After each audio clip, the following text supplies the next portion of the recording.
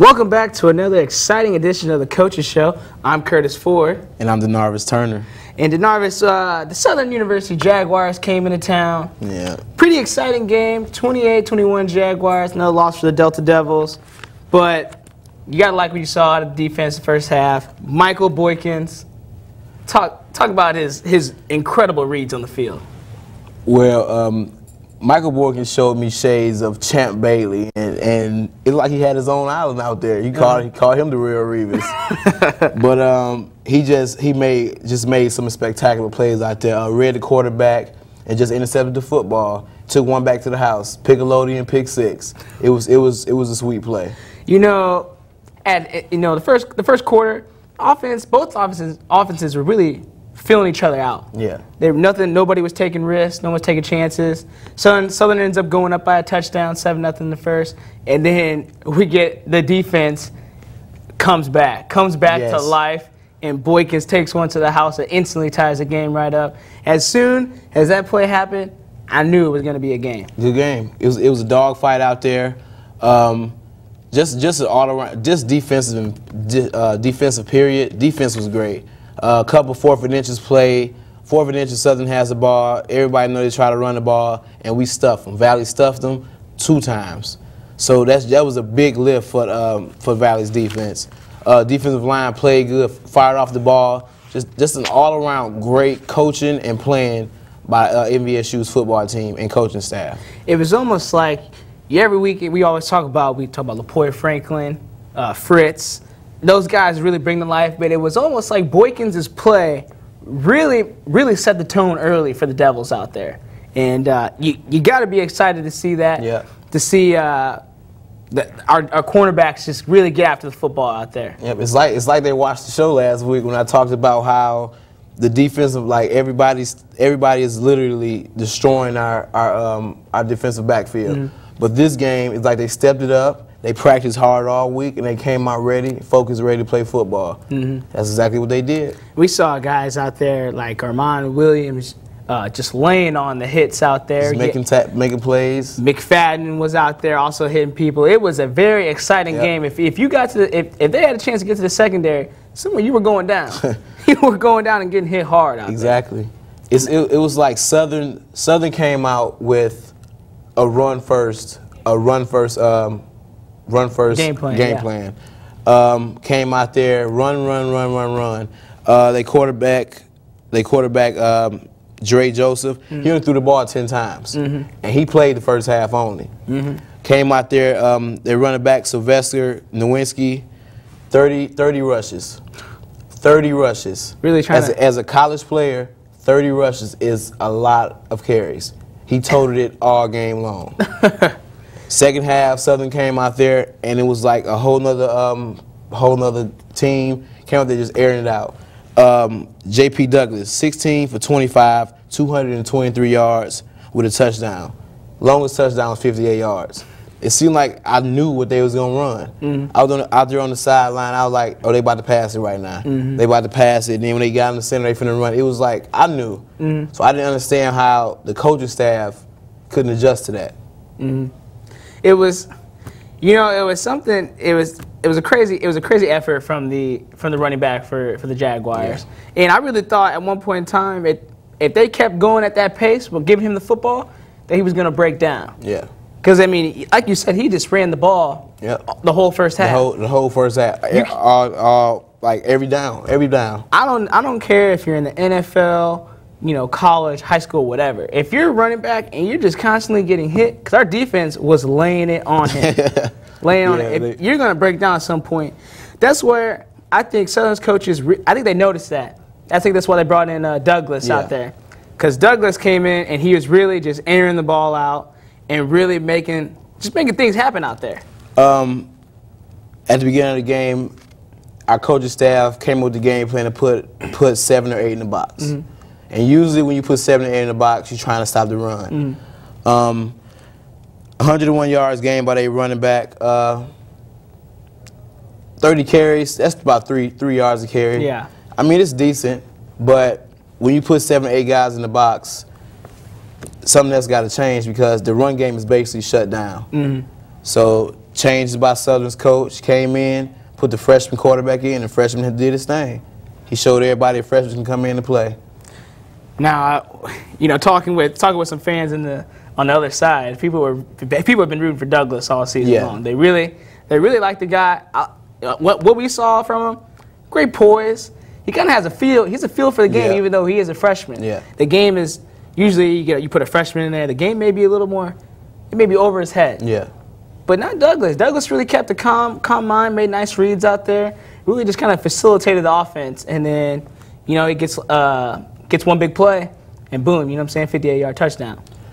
Well, we had an interview with quarterback J.P. Douglas after the game, and he talked about what the defense showed him during the course of the football game.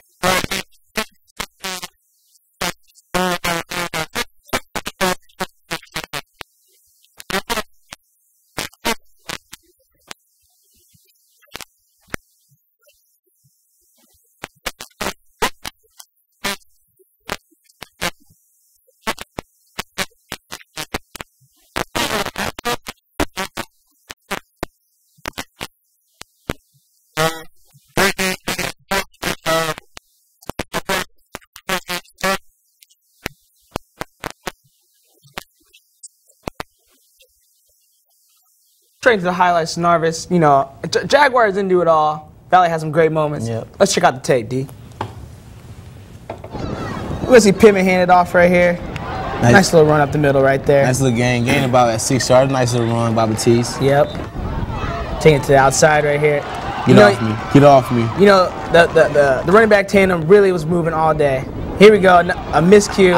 You got to catch the football right there. If the football hits your hands, I was always taught, if the ball hits your hands, you're supposed to catch it. It's like it was right there. Pittman just threw a nice pass. But let's take a look at it one more time.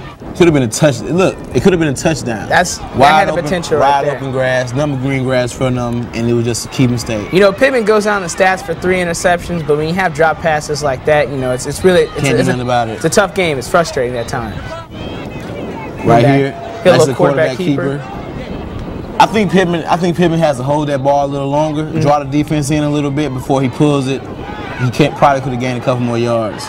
You gotta like his spunk, out to the outside. He's really moving. He's a nice little mobile quarterback, but he has to make better decisions on the football field. Nice little dump off pass right here. I like that play. Draw the defense in on a little screen pass and just dump it off on the middle. But right there, you just hold on to the football. It's mistakes like these that are costing us the game. You gotta hold on to it. You gotta hold on when you're gonna take some contact. You gotta secure the football. You're a Division I football player. We shouldn't be having that job. You have to hold on to the football. These last couple of games, the ball's just coming out left and right. There's my boy. Pick. Pick and load in. Pick 6 right there. It was pretty. That was a great play. That really kind of inspired. After you have a fumble like that to the house, and then we get an interception like that, that is great right there. Boy, look at that. He read the wide receiver. He read the quarterback's eyes. Perfect. That was the best play. Best play of the defense all day. Oh, yeah, by far. Boykins had himself a game, adding on another one. And he should have had one more. He should have had 3 picks, but one of them got called back on a penalty. So, great all-around football game by Michael Boykins. There goes my boy Sanchez right there. That's your X factor. Right through the uprights. And that one right there, first half, beautiful pass in the end zone. Great football play right there. It was like they just knew us. They knew it was going to be 6. Just break down defensive backfield, and after that, it was over with. Here we go. This is a great play right here. Nice pitch, nice fake pitch. Beautiful play. Wide open, just untouched. Go in the end zone, hand it to the referee, and give me 6. That was a beautiful play right there.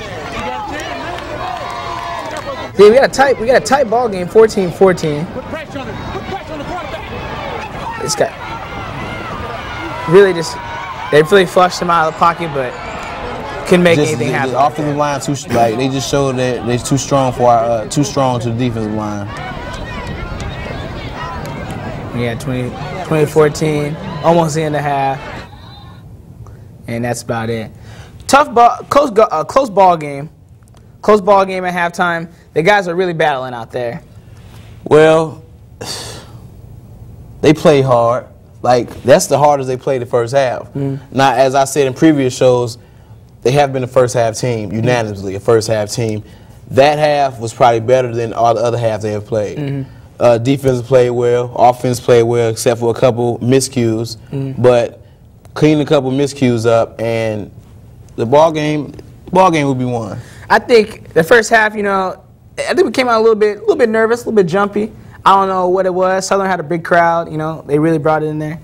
But you know, we're really gonna see in this next half of the show. The second half came out and everyone was way more calm. Everyone was relaxed, and everything was just running smoother out there. Well, that's it for the first half, ladies and gentlemen. We'll be back after the break. We'll get into the second half stats.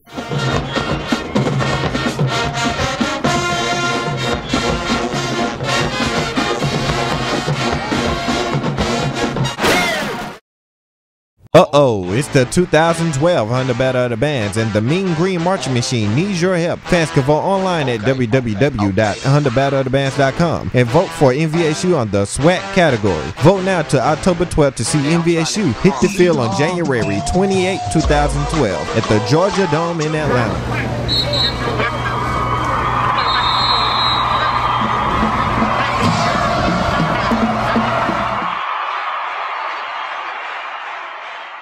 It's time for Ask Essie, where students at the Valley get the best answers and advice for their career questions. Why are cover letters important? Why is professional dress important? Why should I prepare for an interview? Where should I start my job search? Come to Career Services, where your questions about graduation clearance, jobs, and careers are answered. Ask your questions now via email at careerservices@mvsu.edu, Facebook at Valley State CSC, or on Twitter at MVSU CSC.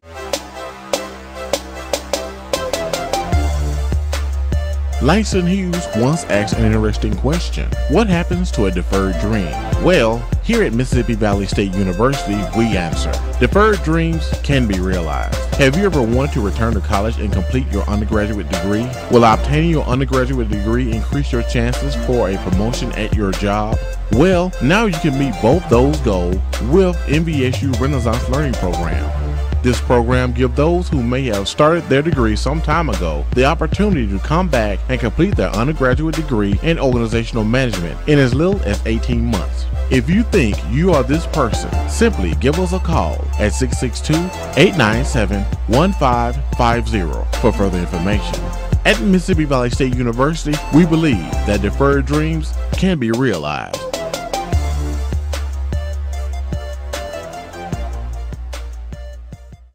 Welcome back, ladies and gentlemen. Second half, Narvis, Pittman really settles down out there. Yeah. Really settles down. Really, the offense was really clicking in that second half. The third quarter, they were moving the football. Batiste, Stanzel, power games back there. They really kind of bolstered the team, put the team on their backs once again. Second half for the MVSU offense, everything went well. Only problem I have with that, Paul Cox did not have enough touches. Paul Cox had one reception for 11 yards at halftime. That stat right there tells me that they wasn't looking his way. I mean, he's your playmaker. He's arguably the best player on the team. And he needs more touches.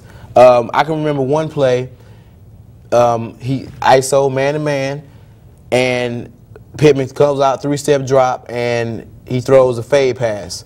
Paul Cox misses it. However, that was a great play. That's what they should have been doing all game long. He's out there by himself, him and the cornerback. Let him make a play. because he's been making plays this whole season for you.